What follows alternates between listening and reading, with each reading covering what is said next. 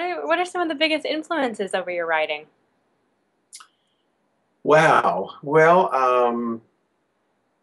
I would say,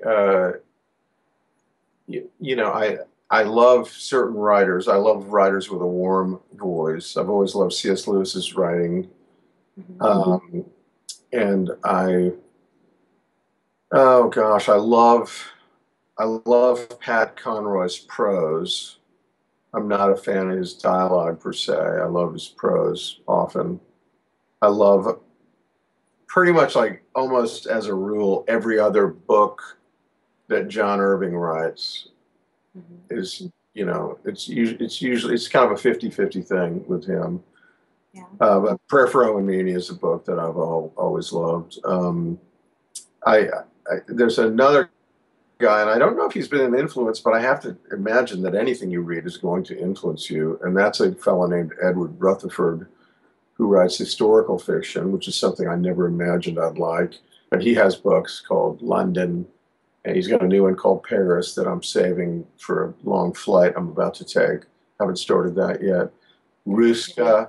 So he's someone that I love reading. I actually, uh, I don't know if, I guess when you say guilty pleasure, it's kind of an insult, but I really enjoy reading John Grisham. And that's not any kind of insider family plug. That's just the facts. I like reading about lawyers. I'm not sure why. Maybe because there's so many of them in the music business. It should Right. be shot. First, we kill all the lawyers, I think is the line from some famous person. Who else? That's funny. Yeah, I'm trying to think. Basically, I just love a good story. I love Frederick Buechner. People seem to see. I think a few folks think that they see a relationship between my writing and having read him. I'm certainly not trying to copy him, but I do. I love his way of putting a point across. And anyone funny, anybody who's got a sense of humor. I think I already mentioned Anne Lamott. I enjoyed Traveling Mercies of hers. Yeah, so that's probably that. I don't read.